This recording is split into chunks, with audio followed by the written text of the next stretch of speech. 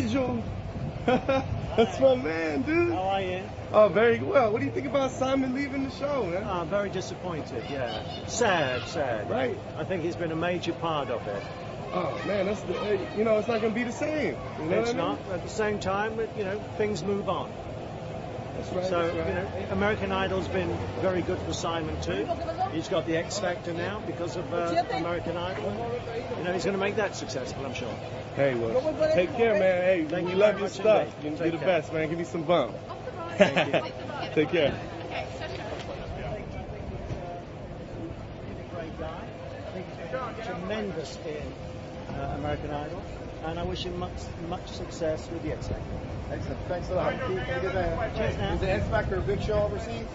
It certainly is in the UK. Okay. Very big show. So you- One show. Do you think he's been just as successful as he was with American Idol? I think American Idol is a phenomenon. I'm not sure that anything can ever be as successful as American Idol. Nice. Okay. Hey, Nigel, you're a bigger producer than Dr. Dre, man. You gonna do a Dr. I Dre? wish. Pepper commercial? Maybe Dr. Dre could be the next judge on American Idol. Let's holler at him, man. You guys both got Bentleys. You guys could get together on that, you know. Take care, Nigel. Take care. Cheers. Bye. Bye-bye. Take care.